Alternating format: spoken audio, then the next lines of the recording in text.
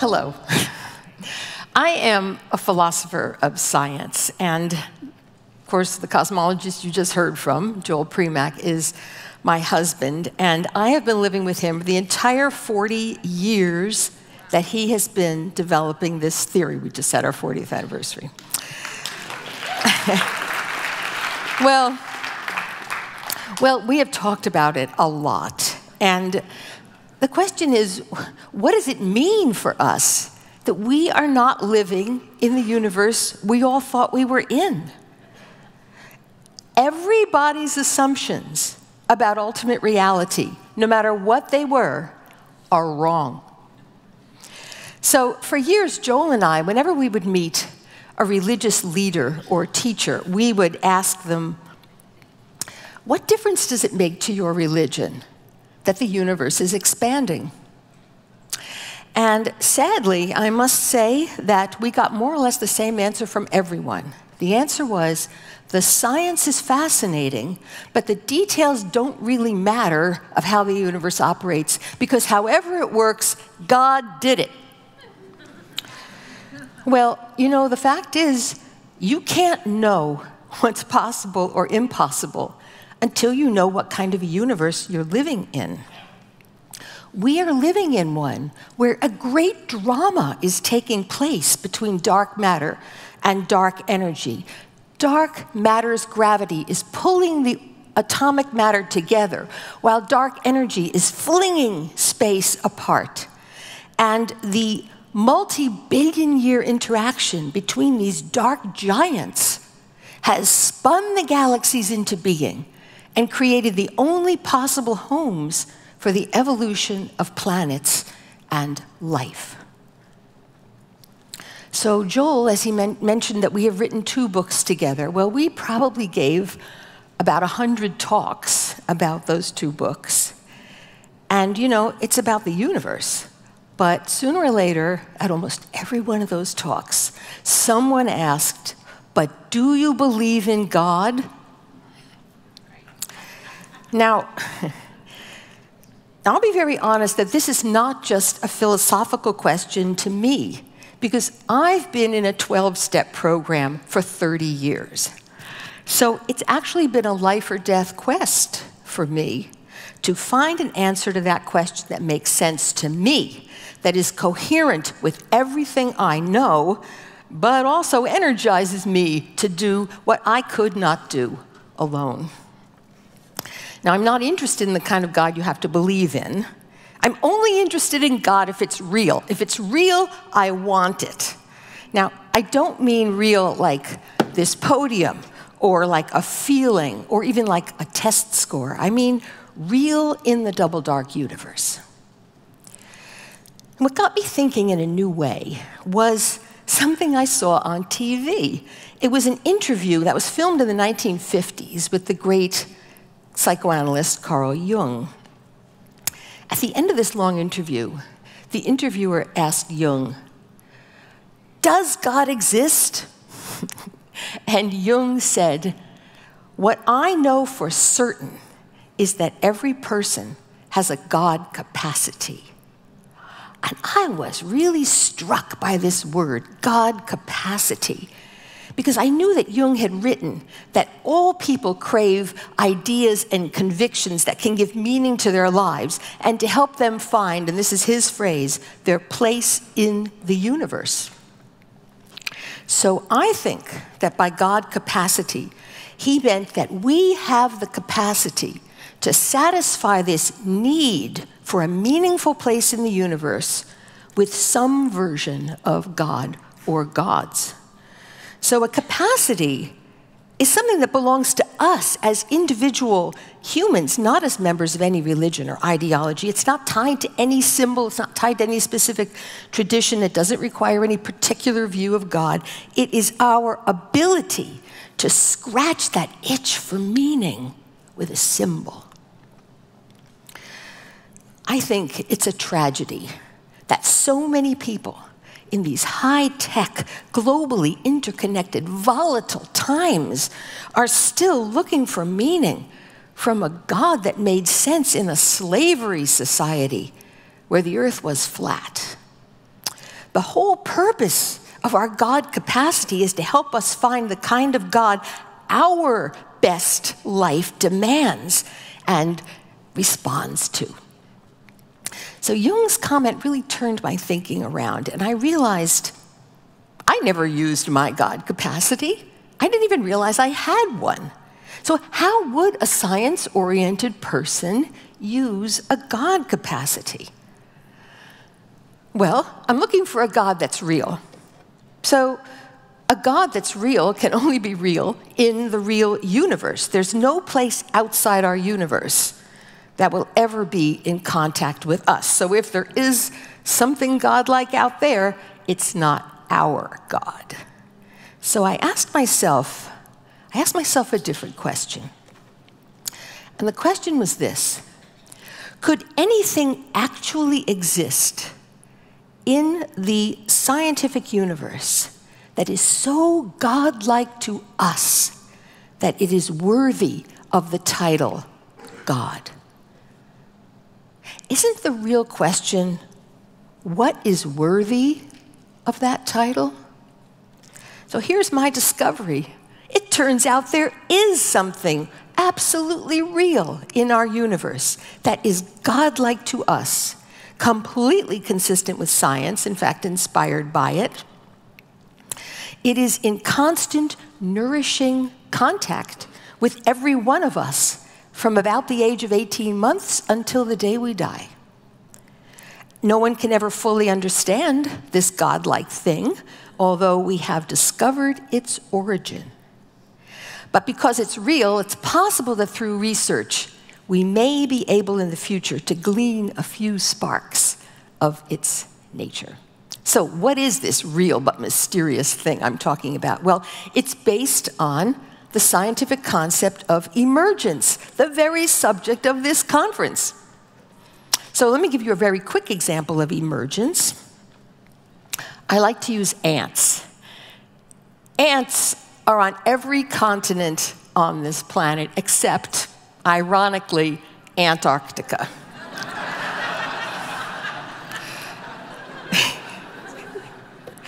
They're very simple. They follow pheromone trails. They can tell the difference between meeting 2 ants in a moment and then meeting 200 ants. They can tell that. But that is the extent of their communication abilities. However, if we observe 10,000 of them together in a colony, a very sophisticated swarm logic emerges. So the colony can continually adjust the number of ants that are sent out foraging for food based on several factors: the number of mouths to feed, how much food is already stored in the nest, how much food is available in the vicinity, even whether there are other ant colonies out there competing. And yet, not one single ant understands any of this. It can build, the ants can build an anthill taller than a man. There's not a single ant engineer or architect. So what is going on? Where does the sophistication of swarm logic come from? It's something that emerges not from the nature of the ants, but from the complexity of their interactions. And this is the law throughout the universe. From the growing complexity of simpler parts interacting, radically new phenomena emerge on larger size scales. So from trillions of microscopic cells interacting, a person, you, have emerged. You, the person, you, are an emergent phenomenon. So you can see that emergent phenomena are as real as the parts that make them up. So on still larger scales, when we all interact collectively, whether intentionally or not, this also spawns emergent phenomena. So for example, from people's never-ending efforts to get each other to behave civilly, governments and legal systems have emerged. From our craving for gossip and information, the media and all the fields of scholarship have emerged. From people trading goods, the most complicated emergent phenomenon we can imagine. The global economy has emerged. So all these emergent phenomena are abstract, but they are absolutely real because they exercise enormous power over our lives. They follow complicated rules we will never fully understand, but they're not human, and they're not human-like, even though they're made from human activities. So it seems to me that a real God, something godlike to us, can only have emerged from us. But from what aspect of us? It has to be something that everybody does, and everybody has always done. And I believe the answer is, it comes from the fact that all of us aspire. We are the aspiring species. Different people aspire to different things, but everyone aspires to something every day of their lives, even if it's only to be left alone. Our aspirations are what make each of us into individuals. If we didn't have any aspirations, we would just be meat with habits.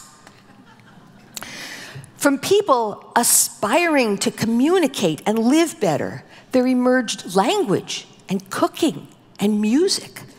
Through many generations of people aspiring to understand what lies beyond the visible world, some of our most profound ideas have come about, like meaning, universe, spirit, creation. Ideals like truth, justice, human rights, freedom, these have all taken many generations to clarify collectively, and they're still not finished. So these are all ideas that no individual could ever have invented or imagined without a social context in which it was meaningful to do so. By the laws of emergence, something has to have emerged from the staggering complexity of all of humanity's aspirations interacting. This emergent phenomenon has created the meaning sphere in which we all live. Of course, it didn't create the 13.8 billion-year-old universe because it's younger than we are. It emerged from us. But it created the meaning of the universe, which is what matters to us. By definition, nothing meaningless can matter. So for me, this emergent phenomenon is the most godlike thing that actually exists. If anything real deserves the title of God, it's this.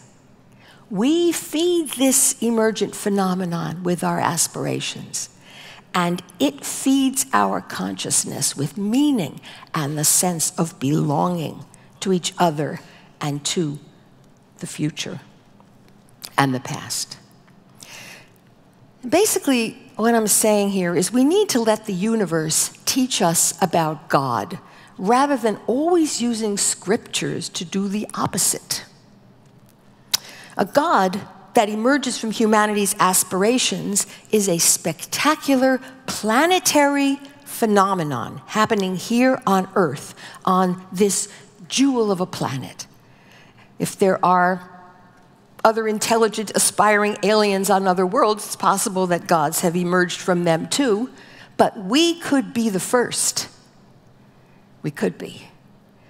So it doesn't matter if you're Hindu or Christian or Jewish or atheist or agnostic.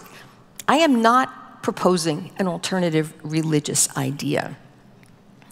I'm explaining an emergent phenomenon that actually exists. You don't have to call it God. It's still real. So some of you might be wondering at this point, well, why not just give the godlike phenomenon a different name and don't use this name with all the baggage, this loaded word God? Why are you doing that? So let me just tell you why I'm doing that. God is arguably the most powerful idea that the human mind can conceive. If there were anything else more powerful, it would be God. everyone in the entire world over the age of 2 or 3 has some sort of notion or feeling when they hear the word God, whether it's positive, negative, confused, or indifferent. God is not a concept we can simply choose to erase. So neuroscientists, you probably know, have this saying, neurons that fire together, wire together. And after thousands, possibly tens of thousands of years of everyone using this concept of God or gods in every language, it's probably hardwired into our brains. So rather than pretend to erase it, what we need to ask is, how can we best use this fact about ourselves? A passionate feeling about God has led to wars, injustice, depravity, and insane behavior throughout history. And it still does when misdirected, as we can see in the newspaper every day. But it has also given us art, imagination, reverence, sacrifice, comfort, community, and above all, endurance. It's been, for millions of people, the only refuge in lives that are intolerable beyond the imagination of almost anybody in this room. So there is no question that the idea of God can be horribly abused, but that doesn't mean we don't need it. It means we have to tame it the way our ancestors tamed fire. It is our fire. No culture has ever lived long without it, and we are not likely to either. And I think that this fire is what many smart people today are missing, because they have passively accepted some old view of God in order to reject it. This may be why we are failing miserably to confront climate change and the other global problems facing us. We don't share a big picture. We have nothing to unite us. And in this scientific age, we have no believable metaphor to be our bridge to carry our consciousness into the universe and into ourselves. We humans are going to need every advantage we can conceivably muster to get through the coming upheavals in our society and to come out on the other side with a just and sustainable world. Can we use our God capacity to help our species? Or should we just pretend it's unimportant and perhaps even obsolete and abandon this vast, enduring power evoked by the feeling of God, abandon it by default to the most rigid and backward-thinking people on this planet? Well, that sounds to me like a recipe for endless conflict, science denial, and extinction. And there's an alternative. We have all grown up so steeped in tradition, whether we've accepted it or rebelled against it, that it's hard to believe, but the chance to redefine God is actually in our hands. The way we do it, or fail to do it, will play a central role in the future of our planet. I don't expect millions of people to change their ideas of God overnight, but I totally expect it to happen in the somewhat longer term. God ideas are going to continue to evolve as they have for thousands of years. And unless we face this fact consciously, we will never be able to bring our best knowledge into the process of thinking, what should God be for our time? To a world whose survival may depend, will depend, on cooperating on scales we have never accomplished before, it could make all the difference to have a scientific big picture that includes a God that is real, that is in touch with every person on earth, and that is in harmony with the universe. Thank you.